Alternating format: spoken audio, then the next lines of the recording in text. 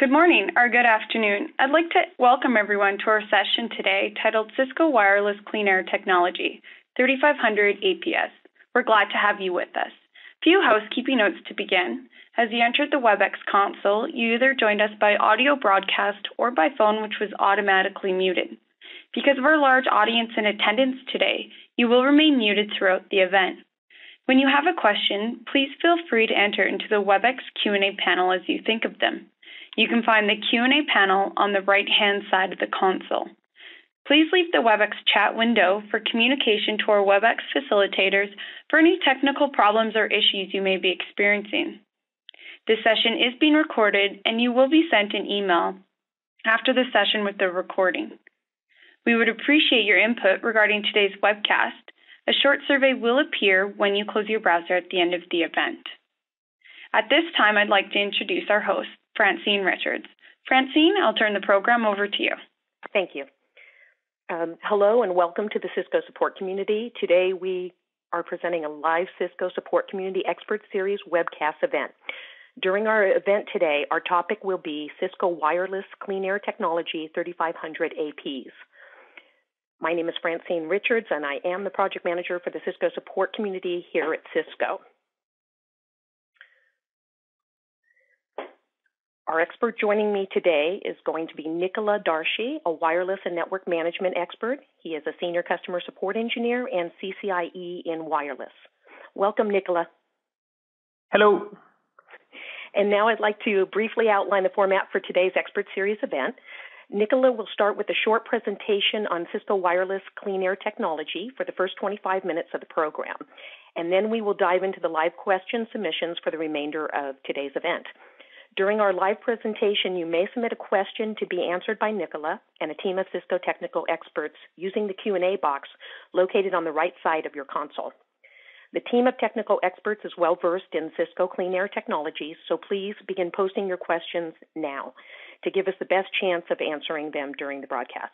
If you experience any technical issues, please post your questions in the chat. We'll be asking polling questions during this webcast, and we encourage you to participate by answering them. You may also download a copy of today's PDF presentation using the link in the chat window. Now let's get started with today's event. I'd like to start off with the polling question for the audience.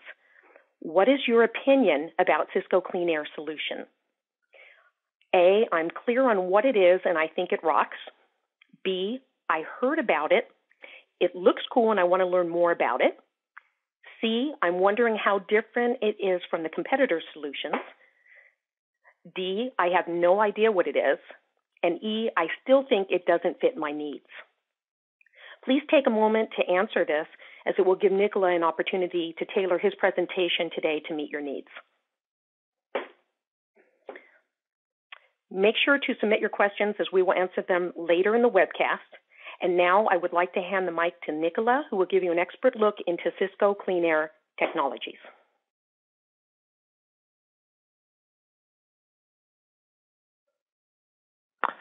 Hello, everyone. First, let me apologize if you hear some strange noises or coughing. That's because I got a little bit sick this weekend, but hopefully I should be fine. So today's agenda, we'll start with a bit of theory, very light, just explaining what is CleanAir. Then we'll see how to enable CleanAir, how to troubleshoot common issues, and hopefully I will show a small lab example. At the end of the session, you'll be able to ask the questions, and I will answer as much as possible. So first thing, what is CleanAir and what is the problem it is actually solving? It's been a long time that wireless is around, and originally when it was 802.11b, it was just a convenience network. It was just a hotspot. It's there, you can use it, it's handy. If it doesn't work, don't complain, just take a cable and that's it. But more and more, and especially with the last standards and the higher speeds, like when people hear 300 megabits, people want to do the same on wireless as they are doing on the wired. They want to run video, they want to go for multicast, and they expect it to work just the same. They don't realize it's still the same medium. Even if we bring new standards, new modulation techniques, it's still the same air as 20 years ago, and it still has the same problems. first of all, is that it's the shared medium, so everyone is using the same air. So you just cannot invent bandwidth because everyone is just shouting wireless packets around. So that's the issue. So far, all the access points were building technologies in layer 2, layer 3, layer 4, but still layer 1 was the air, and you could not do much about it. If you have interference, it's interference. Just live with it. What is having the CleanAir access point that other APs don't have? Actually, it's an extra chipset. It's a spectrum analyzer chipset. For those who know the product, it's the Cisco Spectrum Expert that was brought inside the access point and even more improved. So what it exactly does is analyze interference. That's it. Why is it better than just what people were doing before? Because if you just look at marketing advertisements and slides, people analyze interference since ages. So you wonder what's new. Well, it's a dedicated chipset, so it's at the same speed of the. It's happening inline. I mean, so you have your wireless clients on one side on the Wi-Fi chipset, and at the same time you have the interference analysis with the dedicated hardware side by side. So there's no processing overhead on the access points. It's happening completely real time. Because it's a dedicated chipset, it's 15 times more granular. And because you have a picture that is 15 times clearer, you can actually take more intelligent actions. The actions are the same as before. There's still no magic laser cleaning stuff, but at least the actions you take now can make sense because you exactly know what is around. And thanks to the whole architecture, what we can do is also locate on the map those interference and correlate them between several locations and controllers. Here is an example. On the left, you have an example of one of the best competitor from Cisco, and actually it was the same for Cisco APs until CleanAir. It's what the access point sees from a noise perspective. So you can see the bottom-down scale is 5 megahertz range. So the smallest resolution you have is 5 megahertz. So here you have an area where you have some red. It's busy, but what is it? Is it Bluetooth? Is it microwave oven? How can you know? You just cannot. What the AP will say is that I report 20% interference, but that just doesn't mean anything. So, and on the right you have CleanAir. The chipset that is actually dedicated and unique has a resolution of 150 kilohertz. And thanks to that, it can detect pretty much anything. Like Bluetooth, for example, is only 1 megahertz wide. That's 20 times smaller than Wi-Fi. So thanks to that, the CleanAir chips can differentiate that actually there was a microwave oven and the Bluetooth happening in parallel in the same region. And it identifies it immediately as well. It can recognize multiple devices at once. There is no hard limit. The more devices there are, the harder it is to identify them. But after test, we've seen dozens and dozens of devices. So you can have everyone with a Bluetooth phone around and a microwave, and still the chipset will find them all. So if you manage to push the chipset to the limits, that means you have other worries in your network, like 100 people with Bluetooth phones in the same location. So what does this allow us to do? Because now we have a clearer picture. Okay. We still have the same system behind, the RRM, radio resource management, but now we can take smarter actions. Like before, there is interference. Oh, you move to another channel. Well, really, was it needed? If it's a microwave oven, you maybe want to move to another channel because that is just killing you. If it's a Bluetooth and just one Bluetooth device, you can probably live at the same time. You will just have a few packet loss, but probably it's acceptable. So then changing channel is not the best action to take. But then the decisions can be a bit different if you have several Bluetooth phone, a DECT phone, you have the microwave oven at the same time, you have an analog radio transmitter. Because now you can know exactly what devices are around, you can know if it's worth or not to change the channel. So this makes much smarter decision. This is a kind of diagram that is not so clear. You have to look at it from bottom up. So you have the CleanAir access point. and the chipset on it. It's the SAGE chipset. It actually detects and identifies the interferers itself in real time, so it doesn't need to talk to anyone to do it. So the access point directly knows, okay, this is Bluetooth, this is microwave in real time.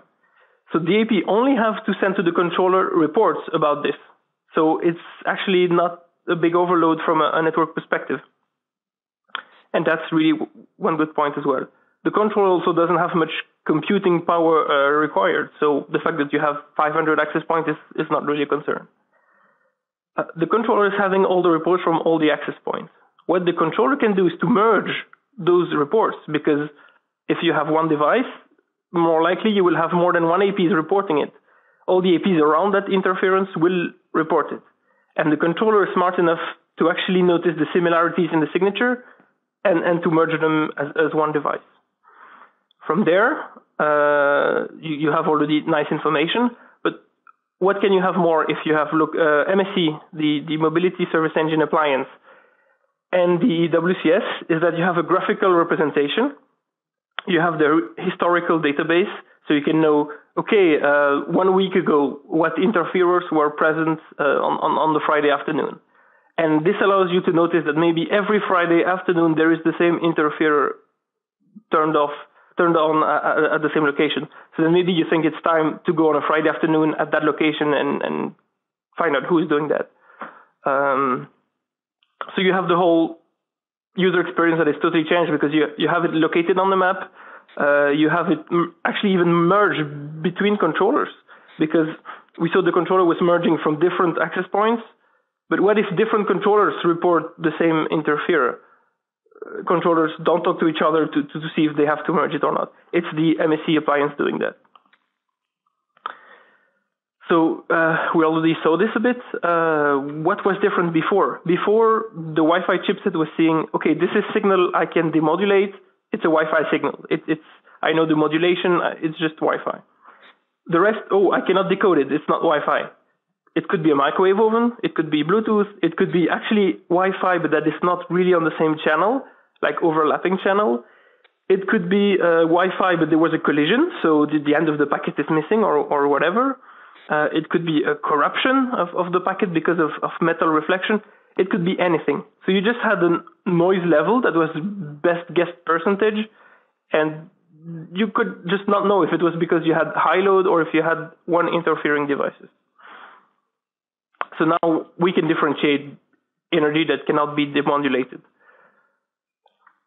These are the two reports that CleanAir can actually do. So we saw the CleanAir chipset can identify the devices, but then it has to report information to the controller. Let's start actually with the second one, which is more intuitive, interference device report.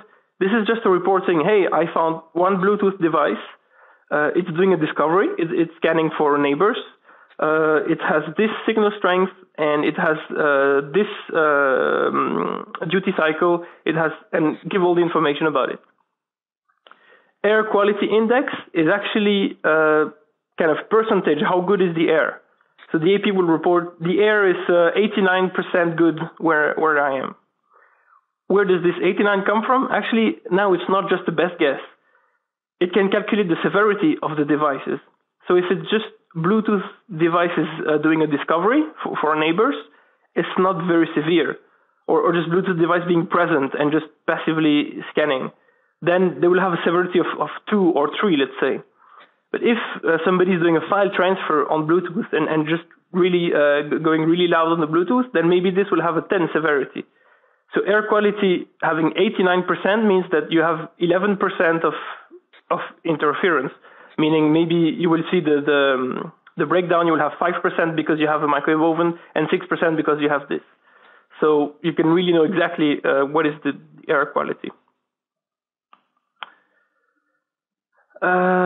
This is also some nice information to know. So the chipset on the AP is working real time, but has to wait a bit to return the values. So you need 15 seconds to have the values updated, but the average, because we saw that the air quality percentage is an average, 89%, actually it's taken in the last 15 minutes. So the access point said, in the last 15 minutes, I can average the air quality to 89%. You can put it in rapid mode in 30 seconds, but do you really want to do that? Because 30 seconds is really, it's really short. You will have the AP saying, oh, the air is really bad, it's 50% now. And then 30 seconds later, oh, it's okay, it's 100%. And then 30 seconds later, oh, it's really bad again. Okay, it's just an intermittent device interfering, but you may, want to have a stable average, not just random numbers thrown out. So I talked about this a bit already. So the air quality is a percentage. You have the worst air quality during the averaging period and the average, and you know exactly which devices contributed to that number. So you know the severities of all the interferences. 100 is the best air and 0 is the worst air you can have. The RRM feature, selecting channels and transmit power, is actually using this information. So that's really nice. The difference is that you can have an interference that is at really low signal strength. It will not be really considered seriously, and an interference at a more higher duty cycle, for example, will be taken much more seriously. This is the interferer device report. So we can see it's the list of the first top 10 devices identified. And usually if you have 10 devices, that means the air is already seriously polluted. So it's a matter of traffic sent to the controller. We could have sent more devices reports, but then the controller is just overloaded. So knowing about the 10 worst in each area is already kind of a really good compromise. It's rare to have at least actually 10 devices interfering to one access point. How does the merging happen? Because we said that the controller is able to identify that two APs are seeing the same device, interfering device, or if it's another one. Well, actually, the controller analyzes the signatures, and the signatures are assigned a pseudo MAC address. It's obviously not a MAC address, because you will see that a microwave oven will be assigned a MAC address by the controller, which is not making sense. But it's just a kind of signature. It's one way to use a hash signature. And two interference that will reflect the same device will actually have a pseudo MAC that is very close to each other.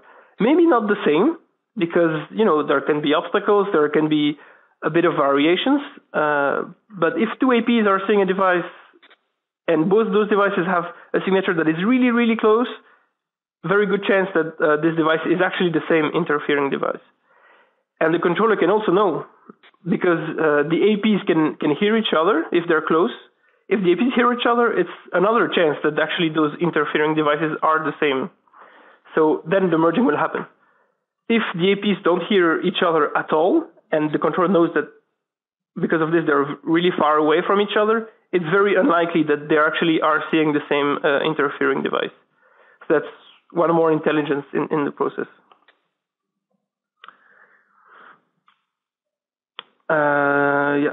This is what I mentioned. So the controller will do that for APs physically connected to it, and because it knows it's the RF neighbor messages. So APs sending RF messages to each other. It knows which AP is close to which one. So it can decide if it's likely or not that they're seeing the same interfering device. Nothing else is happening on the controller. So controller is just storing information and merging a bit, but no location and nothing else is happening. What can the MSC bring? Well, first of all, you have APs from different controllers that can maybe report the same interfering device. The MSC will be able to merge that because it gets all information from all controllers, obviously, but it also has the map. And this is very, very important, because the MSC can know from a map perspective, is it possible that those two access points hear the same interference? Is the interference this bad that the APs hear it as well? And then it can decide, okay, I had those two reports from different controllers, they are actually the same microwave oven or the same whatever device it is. So a tracked interferer on the map is equal to a client for the licensing purpose. So if you decide to track interferer, it's just like clients. One detail, I said that the controller uses the RF neighbor messages to know if APs are close to each other. Well, this only happens with local mode access points. So access points serving clients, because they're active, they send neighbor messages, and the controller can know if they are close to each other.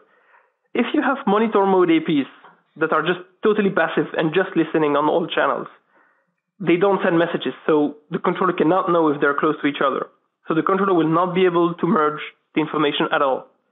And that's where the MSC comes in handy, because the MSC still has the map, and it knows where are the monitor mode APs on the map, so it knows if it's likely that those two monitor APs are hearing the same device or not.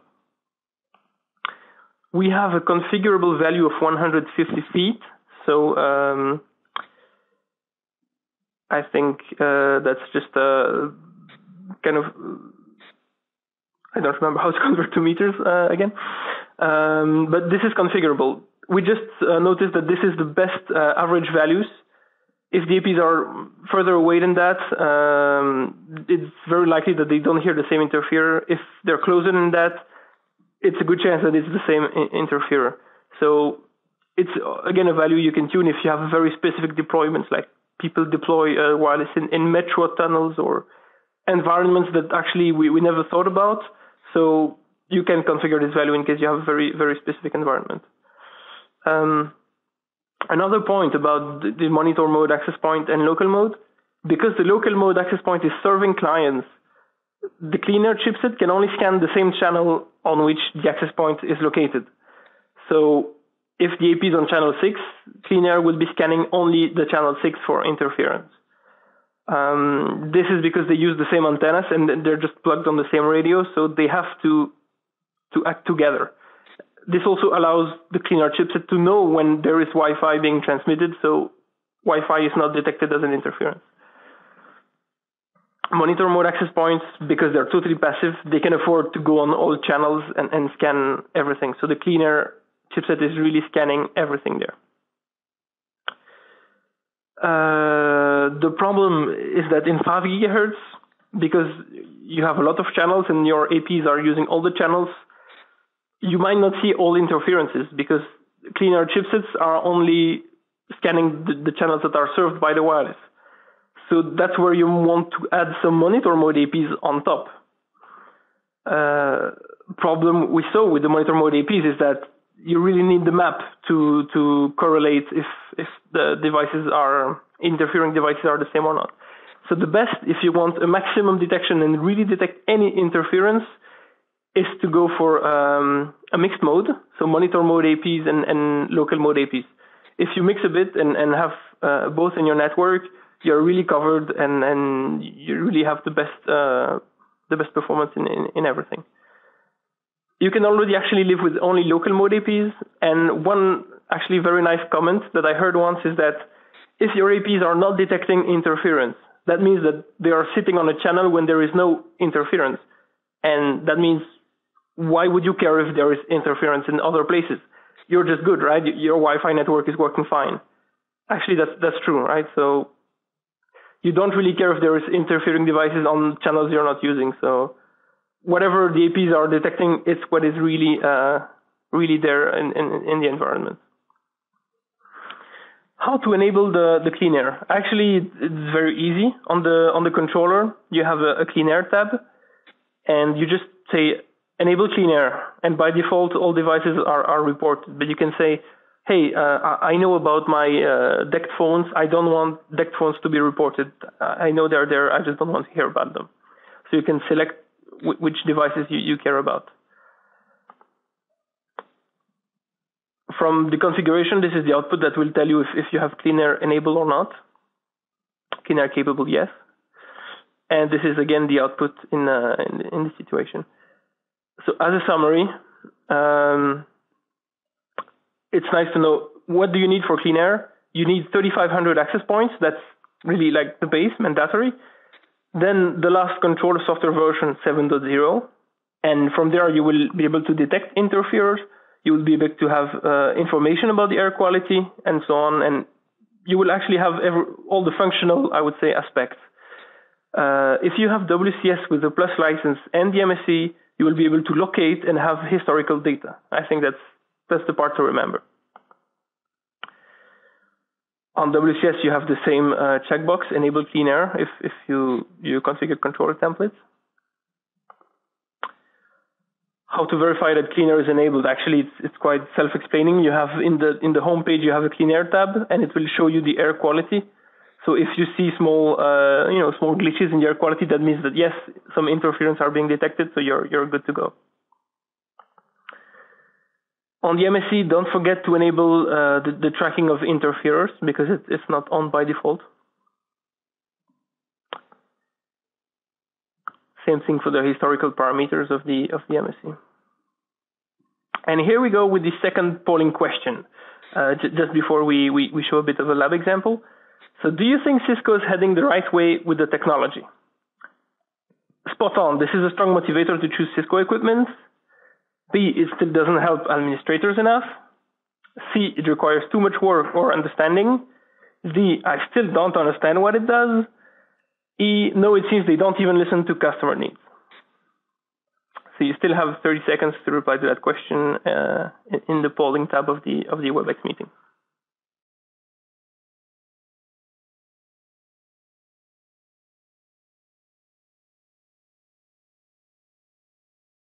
And the polling is closed, so we'll move on. How to troubleshoot common issues. Actually, there is not much to troubleshoot yourself. You have the usual debugs that are quite intuitive on AP and controller. You can show the same information that is on the web GUI, show CleanAir interferer status, the debugs. If you think that some events are not being reported, you might want to check it, but it's quite unlikely. You have here the access point output.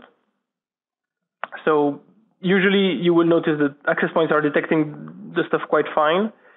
If there is an issue, it might be more in the merging of the devices on the controller and MSC. So that's maybe where you want to look at things.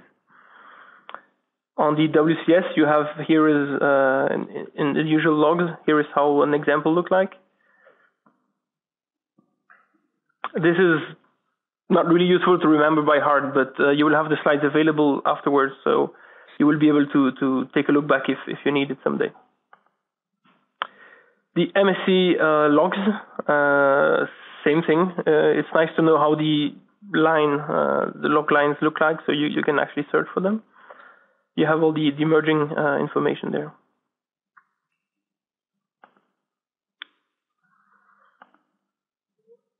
And here we go with the lab exercise. I have to apologize because actually the lab setup was working 30 minutes ago, but there is a huge heat wave in Belgium and the air conditioning broke down in the lab. So my WCS appliance is actually totally dead. So I only have the controller to show you today. I will try to compensate by actually recording on a video the demonstration I was planning to do with WCS, and I will post it on the Ask the Expert event tomorrow or the day after when the lab is back up. But I had a notice from the lab team that they were doing maintenance. Still, the WCS was working fine, and now it's just not. So I'll go share my desktop so we can at least look at the controller.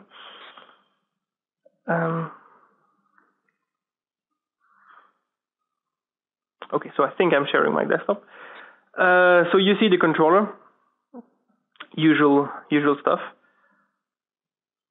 You have the new monitor Cisco CleanAir, and you can see interfering devices 11A and 11BG. So I asked Bastien, who's in the next room close to the setup, to fire up his Bluetooth headset. So he's listening to music apparently already now.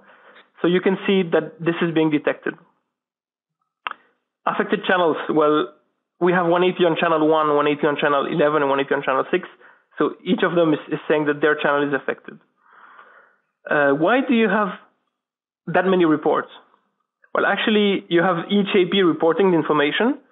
So you can see that each report with a different severity. And we can guess that this AP is most likely the closest one to it because it has the most severe RSSI and duty cycle. How do you know if it's the same device? Actually, this is the pseudo MAC I was talking about. So a MAC address is not a MAC address, but it just looks like a MAC address, was assigned to the device, to the interference, and you can see it's the same on all 6. So it's just one device. And if you manage to have WCS working, which is not the case for me today, you will see, if you go for monitor interference, you will see only one showing up there, and you will have Bluetooth link. And if you go on the map, you will also only have one available. Actually, if I turn on my phone and I do a scanning to scan for equipment, it should be discovered separately. Let me try that. Add equipment. Try to connect. And you can see 2 seconds after, we already have Bluetooth discovery on all channels. This is my phone. And you can see it's a different MAC address, so it's Bluetooth, it looks the same, but it's not exactly the same, so it's a different MAC address, because that is my phone, and that is not Bastien's Bluetooth device. Compared to before, this is the nice information that we have now, the duty cycle. Because you have the signal strength you're receiving, but you also have the percentage of the spectrum that is kept busy by this transmission. And it can vary a lot between interferers. So that's both those information, RSSI and duty cycle, become the severity. And the severity becomes used in the air quality. So we can see that all APs are returning an average air quality of 98, 99. That's because they're doing a 15 minutes average. And we just turned on the interference recently. But you can also have a graph. It will not tell much because we're at 99, but you will see that over time it's going to degrade if we leave the Bluetooth on.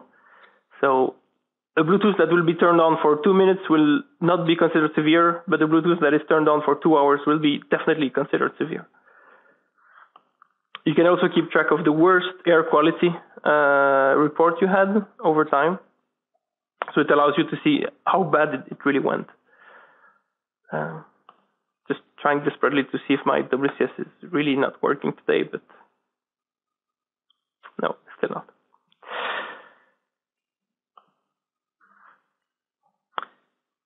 So, unless I'm mistaken, now we're back to the slides. This slide is just a few links to get you started if you really need to see this written and you need to see a white paper about CleanAir. Those are the basic resources you can go. You have the support forum and you have the support pages. If you have just one question, don't hesitate to ask the question in the forum. I'm active there, so I can answer, but there's a lot of other people knowledgeable about CleanAir there, so they can help as well. And last but not least, the last polling question. So polling question number 3, are you planning to go for CleanAir access points in the short future? Answer A, absolutely yes. B, I'm already having plenty, I'm convinced. C, in some situation it can make sense, yeah. D, no, I don't quite see the point. E, it's still too expensive for what it is.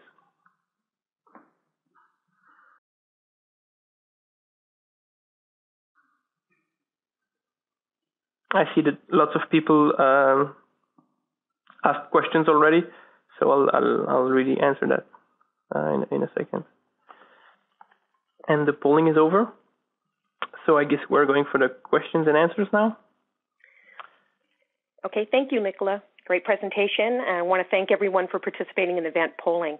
Now it's time to answer some of the questions our viewers have submitted today. And by the way, if you can't stay with us for the Q&A, please be sure to click on the evaluation link provided in the chat to let us know how this session met your business needs and expectations.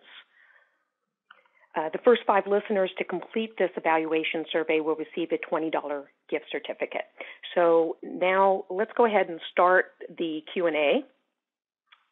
We have from one listener today, APs are dual band. Is the Sage running in both? Yes. 2.5 gigahertz and 5 gigahertz at the same time? Yes, they are. Okay. And the next question, does all your APs have to be 3500? No. You will have CleanAir information on the 3500 APs. The other will just work fine the same way they were working before. Okay. And it says WLC on the slide. I've heard that Cisco Prime NCS is the great new thing. How is that different? Sorry, can you come again? Sure. It says WLC on the slide.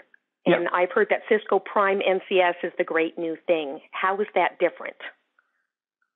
The NCS, if I'm understanding the acronym correctly, is actually the new WCS version. So, and there is no WCS 8.0 that will come out. It will be called NCS because now it will manage both wired and wireless networks at the same time. So all the CleanAir features will still be in that one. The good thing is that it will be integrated with wired networks, so you will have probably more features, but just consider it like WCS. So you need the controller, the WLC, to handle the access point. You need the controller to receive the access point reports and everything. And WCS or NCS is just there as an extra feature to work with the MSC and have location and historical data. Okay. And are there issues with mixing the CleanAir AP and non-CleanAir? Not really, no. The thing is that they will have their RRM, their radio resource algorithm, working on different triggers. So the CleanAir AP will be able to use the real severity of real interference, while the other will just shoot their best guesses. So you might have some performance difference in the selecting of channels, but really no issues is expected, and no issues was discovered so far. So. Okay. And is the monitor mode still needed? How does it differentiate from ELM enhanced local mode?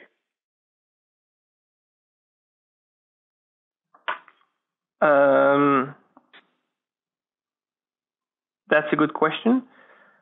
I don't remember the enhanced local mode, what it was doing. There was local mode. I will come back on that question later because I'm not sure I can answer it properly. Okay, we'll address that at a later time. What functionality does MSC add to CleanAir? The location, so you have the interference being marked on the map, and historical data is kept. So with the controllers, you only have 15 minutes of information, and the MSC allows to keep for weeks and weeks of information. Okay, and do all APs need to have CleanAir? And do I need to replace everything I already have? You don't need to replace, no. So you can decide. For budget restriction, for example, it could make sense that you say, I will put 1260 APs, for example. So it's the CleanAir it's the same as the CleanAir AP without the CleanAir chipset. So it has the same 11N capabilities. You might say, I will go for 1260s, but on each floor, I will put one CleanAir access point so that at least I have a good idea about interference on that floor. So that is possible as well and not a problem. And are there any price incentives to upgrading our current APs? Yeah, I saw there were other questions like that, like, can you mention the price before we say if it's too expensive or not? That depends on countries and if you're a gold partner and lots of stuff I actually have no idea about, so I actually don't know the prices at all. So I'm the bad person for that. Okay. Will we be able to provide that for them on the Ask the Experts follow-up? Well, there is the ordering tool on Cisco.com. Okay. But it's an average, and usually if you contact your reseller, your local reseller, you will have reductions that are just not mentioned on the online tool. So it's just probably a best guess. So you will be able to see the difference between CleanAir and I would say standard hardware, but the price will not exactly be the same as in your country. All right, thank you. And can you view the PMAC from the WLC CLI? Yes. So on the command line, we have the exact same information as on the GUI. So if you go for show CleanAir interferers, you will have the pseudomac mentioned in the table there. So you can know if it's the same interferer or not. And is WCS needed for CleanAir to function? No. CleanAir can function. So the minimum you need for CleanAir is a controller with 7.0 and at least one CleanAir access point. From there, you can have the interfering information of that access point over a period of 15 minutes. Okay. And is it only 3500 supports CleanAir technology? What about other APs like 1252AG and 1400s? No, the CleanAir will stay 30 something. So I heard that Cisco will come up with even new CleanAir APs but they will be 3500 or 3600s.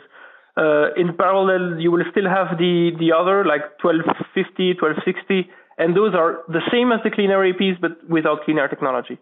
So if you're still not convinced and you don't need to know about interference, you will be able to still buy new access points that are on the edge of technology, but without the CleanAir feature. So probably a bit cheaper. Regarding CleanAir technology, when is it introduced by Cisco? It was introduced 1.5 years ago, actually, already. So I might be a few months mistaken, but it was introduced, about more than a year ago. So actually when the 7.0 software came out. Okay. And does only Cisco have this kind of technology, or are there any other vendors working on this kind of technology, say Motorola? This is an interesting question. The answer is no, this is unique. So if you hear other competitors talking about we detect interference, actually what they mean is that they are doing the same as Cisco was doing until CleanAir. They go with best guesses and guessing algorithm. If you don't have a resolution that is 150 kilohertz, you cannot be as precise. They just cannot detect. The good question to ask them is, can you differentiate a microwave oven from a Bluetooth device that is discovering? So we saw that my phone scanning was different from a file transfer on the phone or something like this. So, and the vendors will most likely answer, no, we cannot. Cisco is the only one to have this Sage chipset, which actually does miracles. And so far, no one has come up with anything coming close. What is the advantage of the Plus license? It's required if you go for WCS and the MSC to use the CleanAir with it. Normally, the Plus license, we say it's to have the location information. So if you want to have WCS just for management and you don't care about location, you can have a WCS base. But CleanAir now is also on the Plus license of WCS. So you cannot have a WCS base license and use it for CleanAir purpose. You will still be able to manage access points, but no CleanAir information there. And are there plans to do CleanAir with mesh? Yes, I heard about that. I cannot give plans, but I know that, yes, it's coming, definitely. And can you summarize briefly some of the CleanAir technology? Sure. So I'll try to come up with a 4 or 5 sentence summary. So what is CleanAir? It's a hardware chipset present on some model of the access points, like 3500s, and it allows to precisely identify what is the interference source and to merge information from all access points about this. So it allows you to know what are the interference in your network, how many access points they're interfering, and how bad they're interfering your access points. And thanks to that information, the access points can take much smarter decisions when they change channel and they take RRM decisions. I hope it summarizes it. And what is the maximum and minimum distance that is configurable for AP distance? That's actually a very good question. I don't think there's a maximum on the upper size. There is a minimum, though. I honestly don't remember how much it is. So I can actually come up with a precise number also in the Ask the Expert event, because I don't have the number handy. And I've read different information regarding the number of clients per 3500 AP. Can you tell me what the recommended number of data clients and also the recommended number of voice clients? Yeah, actually, it's very interesting to note as I mentioned, the difference between a 1140 or a 1260 and 3500 is just the CleanAir chipset. So if you ask me how many clients does the CleanAir access point support compared to a normal access point, I will say exactly the same. That's the answer, because detecting interference doesn't mean you will support more clients. So I think recommended numbers are around 20 per access point per radio. You can read 15 or 25. The thing is that it's just varying. It depends what you want to do. If people are just, seldomly using their laptop and just sometimes browsing a web page, you can probably put 30 and it will work fine. But if people are using emails and really using it hard, 30, they will notice that the network is very slow. You're still sharing a medium, and being 30 on an access point radio, whatever the speed, it's like being on a hub and being 30 person on the same hub. It's being 30 person on the same cable. Whatever is the speed you have there, you will have collisions, you will have problems. So a number of clients is not increasing a lot.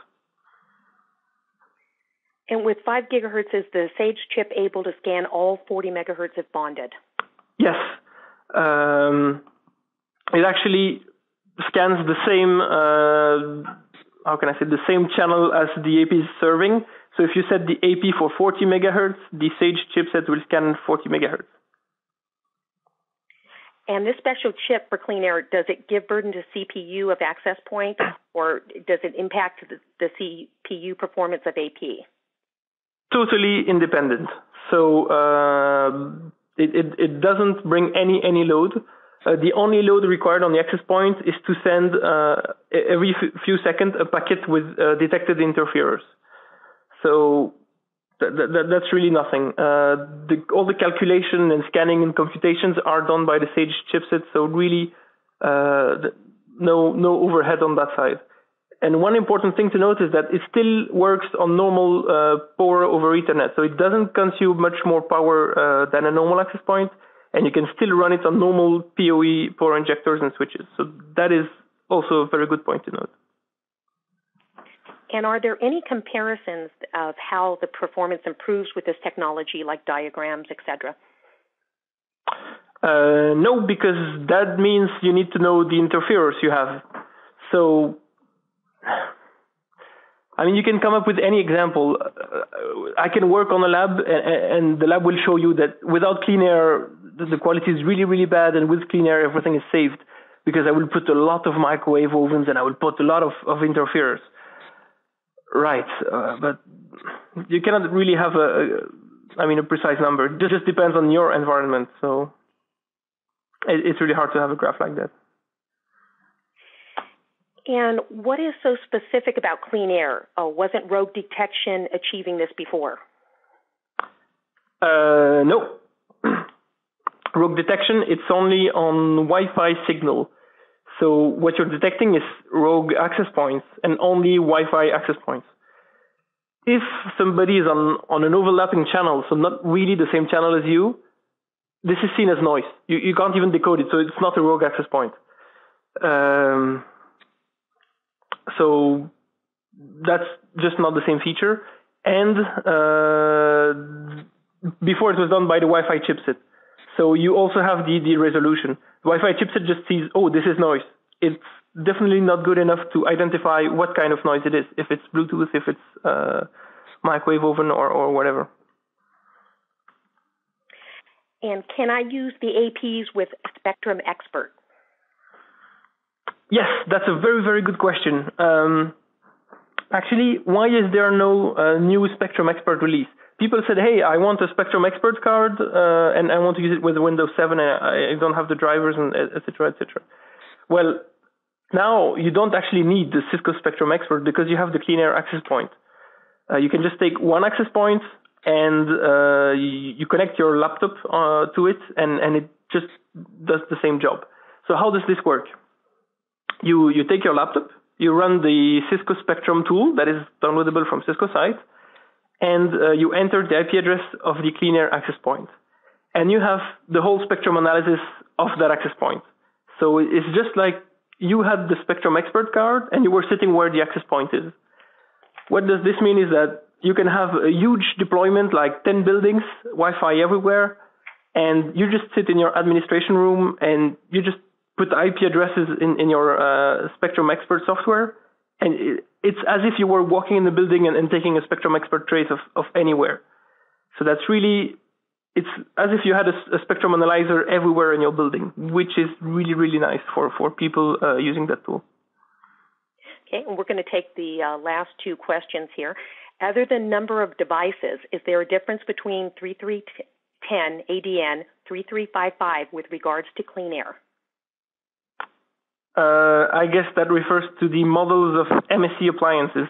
No, there is no difference apart from the computing power and the limits of devices tracked. And will the WLC change the channels the APs run on to avoid the detected interference? Yes. So actually, it's an interesting question. If you go on YouTube and look for competitors, you will see them doing tests and kind of funny tests. They have a laptop and access point, they're watching a video, and then they turn on some noise interfering device. And they will say, hey, our access point is changing channel 10 seconds before Cisco AP is doing. Wow, that's great, but what you're bringing is something that's jamming the whole channel. So that kind of never happens. What if you're having one Bluetooth phone or 10 Bluetooth phones? Is your access point smart enough to say, okay, one Bluetooth phone is not serious, I can live with it, but 10 Bluetooth phone is just better if I move channel? No, their access point is not smart enough for that. So that is where our access points really have handy features, that they're smart enough to decide if it's worth to change channel. Because don't forget that changing channel means you disconnect all your clients. And that is something you don't want to do all the time. So. Okay, well, this will conclude the Q&A portion of today's event. Nicolas will be hosting an Ask the Expert event starting now, June 28th until July 8th. If you have additional questions, please log into Cisco Support Community and click on the Ask the Experts tab at the top. Nicolas will continue answering your questions through the community site over the next 2 weeks. If you have not explored the Cisco Support Community, please take a moment to check out this excellent resource at https://supportforums.cisco.com. We invite you to attend our next CSC Expert Series webcast with Triple CCIE Customer Support Engineer Randy Wu from Sydney, Australia. The topic will be on configuring Cisco Unified Border Element for the Public Switch Telephone Network Session Initiation Protocol Trunks. And that's going to be on Wednesday, July 27th at 8 a.m. Sydney, Australia, and Tuesday, July 26th, 3 p.m. Pacific Standard Time on the west coast of the U.S. You can register for this live webcast at www.ciscolive.com/ATE. We also want to let you know that the iPad app for the Cisco Support Community will be available as of July 1st. The app will be available in English for download in all countries within the iTunes stores. We also have an iPhone app currently available for download from the iTunes store as well. So stay tuned and visit the iTunes store. And if you need more information on that, please visit supportforums.cisco.com. Before signing off today, please take a few minutes to complete your evaluation of today's session, and this will help us address your business needs and interest in the future. I'd like to thank our expert, Nicolas, for sharing his expertise with us today. I'd like to thank all attendees, and I wish that you have a great day. Thank you. Thanks, Francine. So that concludes the session for today. Just a reminder that a survey will appear when you close your browser. We greatly appreciate your feedback. Thank you for joining us, and have a great day.